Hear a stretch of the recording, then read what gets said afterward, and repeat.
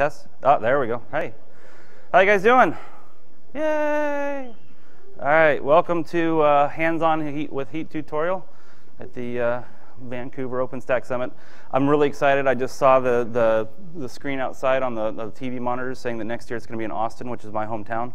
So I'm very excited for you guys to all come back and visit my hometown and go to Torchy's Tacos. It's a wonderful little food truck place.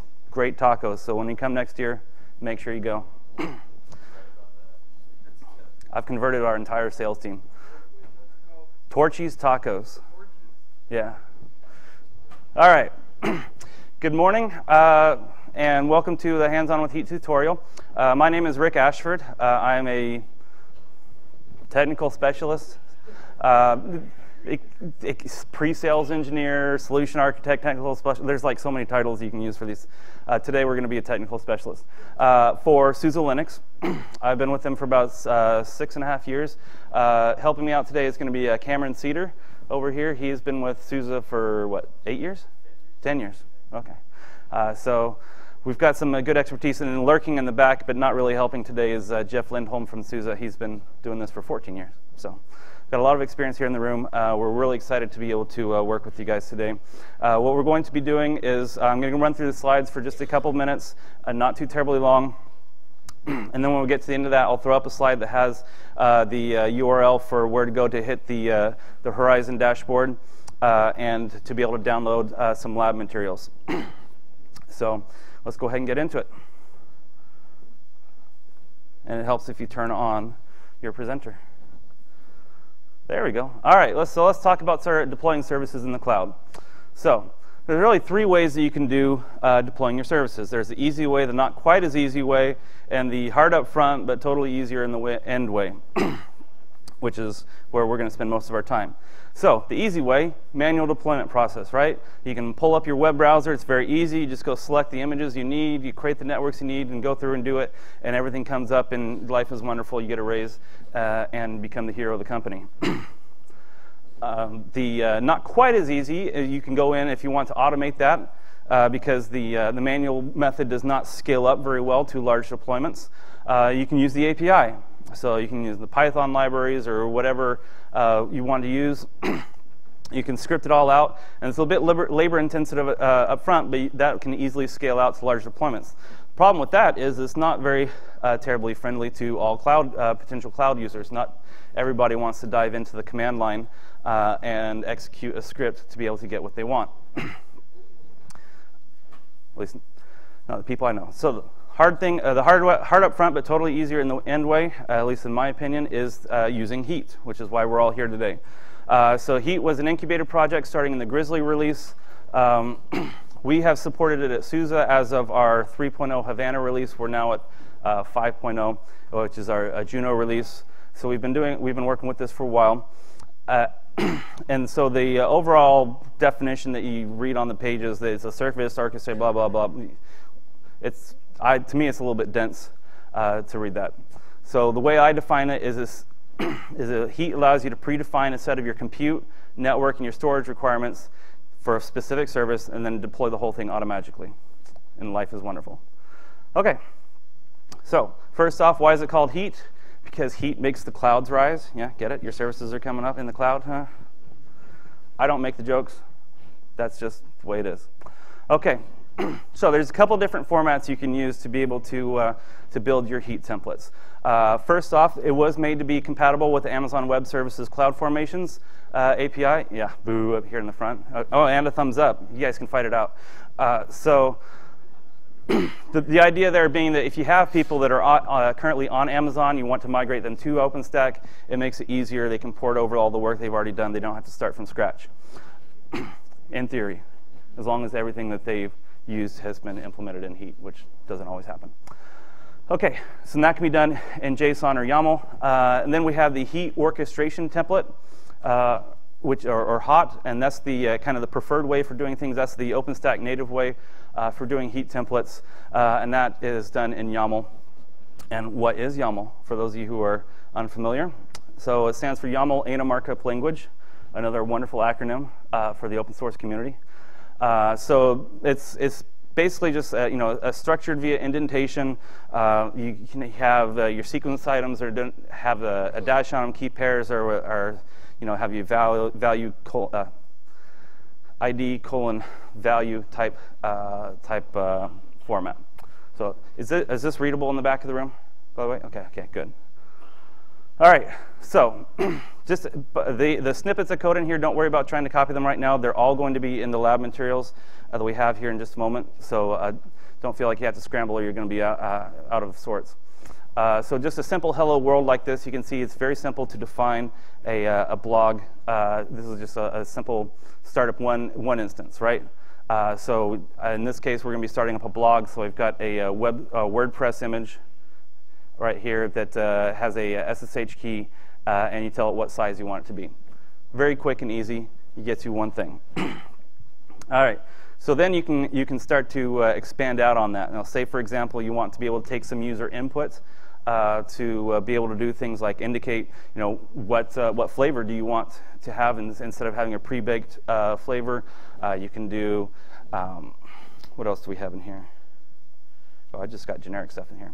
Okay, so you can do things like pull in network IDs, all that kind of fun stuff. You can pull in user input. All right, then from a parameters instance, you can do things like starting to set defaults, so that instead of just putting up a blank box, you can have it pre-filled with whatever it is that you want them to be able to choose. Great stuff. You have down here this hidden :true. That will make it so that if, let's say, you're having them input a password, it gives it a little ... instead of the letters, so that it's not showing off to the person looking over their shoulder to grab the password. Although I guess if they're looking over your shoulder and can see what you're typing on the keyboard, it really doesn't matter. But especially if they got Google Glass and they're recording the whole thing. Okay. All right. Next thing you can do is, in addition to you know, once you've got it so that you can put the put input in, you can get stuff from your users. Oftentimes you want to restrict the user input so that you can make sure that they provide valid input, so that you don't have, did anybody see the XKCD thing with Bobby tables? Everybody remember that one? Yeah, drop Bobby tables was the drop tables Bobby in the yeah. Exactly. Got to sanitize your input. Okay, so I'm not the only one. Good. It's like I'm not the only nerd in the room. It's great. Most rooms I am. Okay. Okay. All right. So in this case, we're doing we're taking the flavor, and we're restricting out to specific sizes of what we want to do. You can do things like down here with the password. We're setting allowed patterns. You can put a regular expression in there and be able to restrict out to you know, make sure it's 8 characters long, make sure it's got capital letters, lowercase letters, all that kind of fun stuff. You can put that in there. Okay, some useful, helpful resources. The template log, the documentation is getting much better for Heat. When I first did a similar type session several years ago, it was not as fleshed out as you would like it to be. Now, generally speaking, there's usually at least a documentation entry for each of the things. It may not necessarily tell you a whole lot, but at least there's something there for pretty much everything. And then over here on GitHub, there's also a whole stack of Heat templates that are out there that you can go through and you can evaluate and look at them to adapt for your own needs. So it gives you a nice starter. All right, so now we're going to get our hands-on, because this is a hands-on tutorial, right? All right, so you guys should already be on the SUSE Heat Lab SSID. We've got 2 SSIDs, one in the 5 gigahertz range, one in the 2.4. Pick one. Hopefully you can get on. We shouldn't have a whole lot of stuff. The dashboard you're going to log in is 192.168.124.81. Okay, and the user number, how we're going to do is I'm going to start right here, and we're just going to go down, and you're going to call out a number, and that number that you call out is going to be the finish off your $num. So.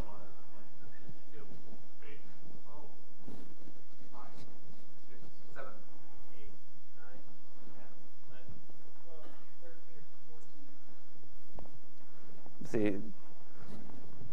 Gentleman right here in the blue shirt. 16.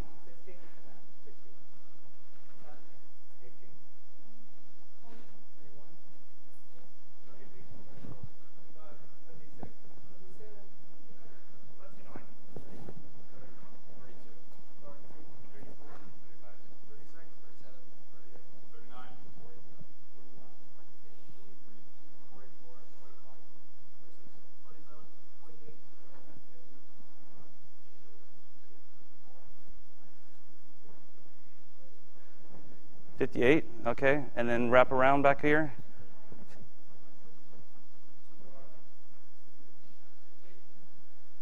$64. Okay.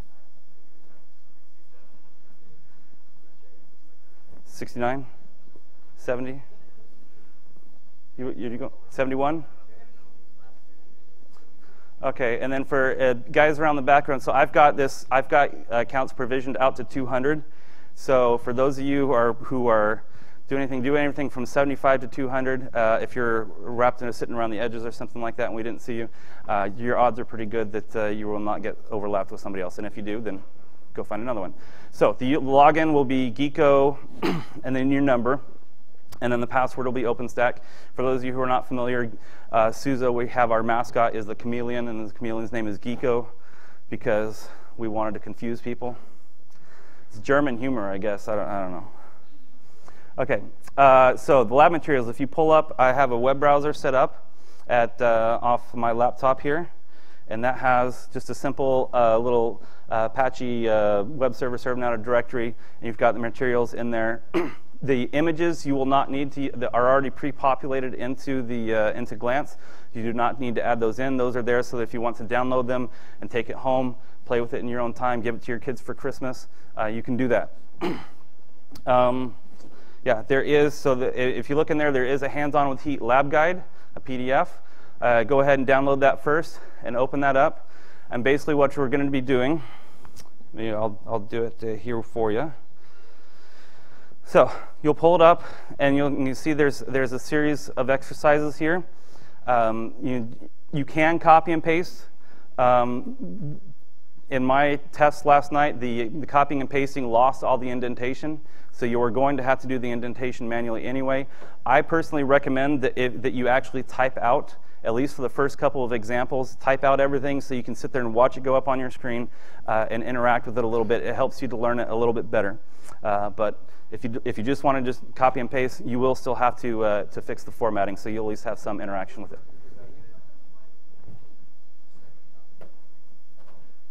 Yep. So I'm going to leave this up right here for the rest of the session right here. So this is going to be self-guided. So Cameron and myself will be wandering around. If you have questions, we'll be happy to ask you. Interact with your neighbors. Work with them. There are a couple places where there may be bugs in the implementation. In at least one case, that's there by design to give you a chance to kind of debug something on the fly. That's towards the end. If there are other ones in there, those are not intentional. I apologize ahead of time. Which one? The .1?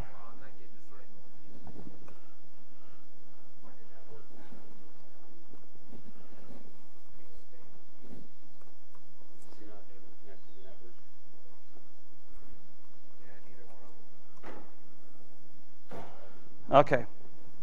So since everybody's going to be doing this, I am going to walk through one real quick. We can take a look at the address space in just a moment. See if we can expand that out. So logging in, your logins will not have access to the admin side of it. You'll want to come down here to the orchestration side and click on stacks. And we're going to launch a stack. So there's two ways that you can do this, and this is outlined in the lab. One way you can do it is you can copy and paste things into a text file, and then from there copy it over into the and upload that text file directly to the to here. The other option is you can go to direct input, and you can type it in here directly, and you can type the heat code directly into here and launch it up. With that? Will you be able to export something that you enter in manually? The question is, will you be able to export something and enter in manually? No. There's no export functionality on there. There is a project that somebody's written to try to do some interesting things like that, but that's not part of the baseline project. All right. So just to give you an idea what this is going to look like, in this case, I'm going to do a URL because I'm going to cheat and use my web server that I've got right here. He's working on it. He's going to expand the IP space so you can get in there. And so I'm going to pull up. This is just a simple blog YAML. So I'm going to be super creative. I'm going to call that a blog, and then we're going to launch it up. Oh, I got to give it a password. And so I can launch it up, and hey, wonderful. We've got the little ragdoll right here. You can drag it around. You can watch your system's provisioning out. See, right now it's provisioning out the database server. And so when you come through, once you launch it up, you can do things like you can come over and look at the little network topology. You can see the instances and the networks and whatnot that you've created. You can browse around a little bit. In this case, I've got two instances. I've got a WordPress and a MySQL with a custom data network, and then I've attached some storage to it. So it's a fairly simple service, but it does give you the idea of, in general, what you would be doing when you get there. If you get to the end of the labs, there is one that's a much more advanced type one, and so that one I recommend you just download the YAML file from my little website thing here, from the web server. That is going to be an auto scaling for Apache type thing. Now, word of warning, just because of the way that we have the setups here, to have the cloud internal, so that we didn't have to worry about going outside. It does not have access to the network for being able to hit the server and actually be able to force it to auto scale up, but you can at least see what's going on in there, and then it gives you some suggestions in there for ways that you can tweak it and go explore and exercise some intellectual curiosity. So, what? I'm sorry, I can't hear you. The environment, don't worry about that for right now. Yeah. All right. So, put this back up here. If you guys have questions, let me know. Oh, and remember, this is a shared space. We do have these, so just so you guys know what you're playing on right here, because I think it's really cool. We've got 12 Lenovo W530 laptops up here. They have, yeah, this is great. I had to carry this through the airport in Orlando on Sunday morning at 5 o'clock in the morning, and they did not like me. So the 12 W530s, that's quad core with 32 gigs of RAM and a terabyte SSD, and at least 1 terabyte SSD in each one of them. So we've got a fair amount of resources here for the room. That said, it is a limited resource once we get to this kind of scale. So I would ask that you'd not have more than one of the stacks running at any given time for your particular user. Just leave the resources available for stuff. Tear it down before you go to the next one. Alrighty? Everybody happy? All right, go to it.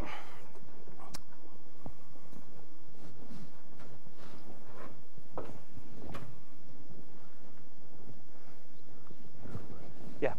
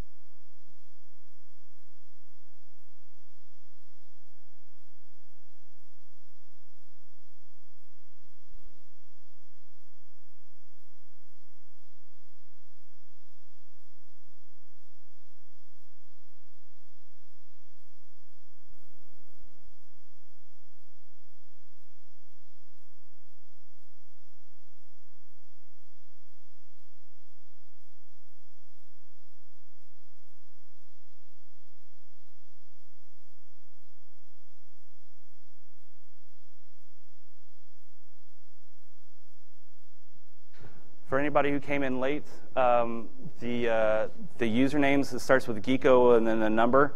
The numbers go all the way up to 200. We assigned out the first 74 of those, so pick something random between 75 and 200, and you can log in and you can do that yourself. All right. What? The Wi-Fi's, they're reconfiguring the address space right now for to expand it out and get more people in here.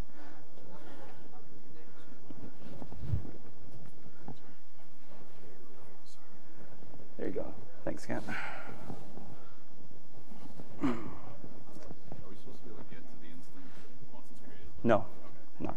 The question over here is, are you supposed to be able to get to the instance once it's created? And the answer is no, just because we didn't want to have to mess with having you guys reconfigure VLANs on your systems and all that kind of stuff. There's only so much I can walk you through, right?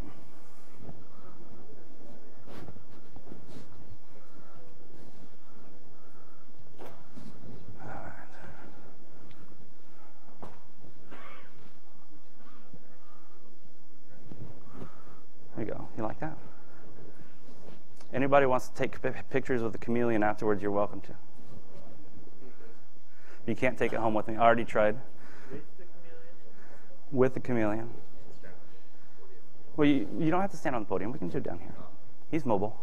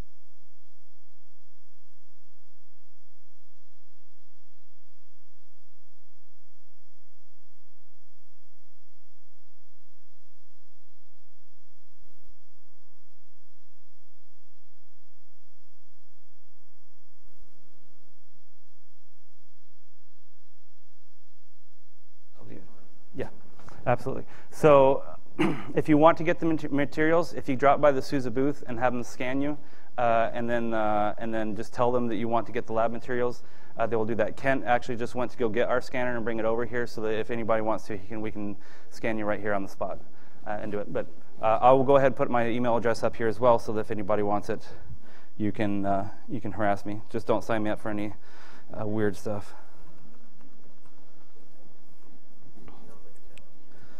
Please don't.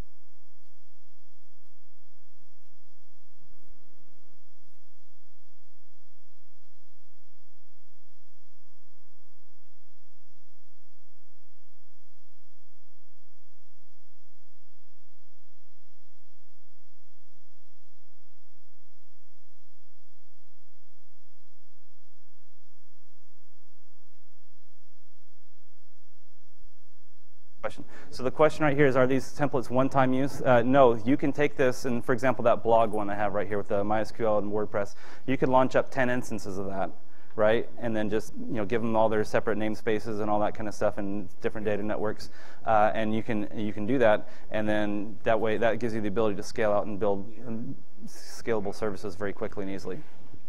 So it's absolutely multi-use.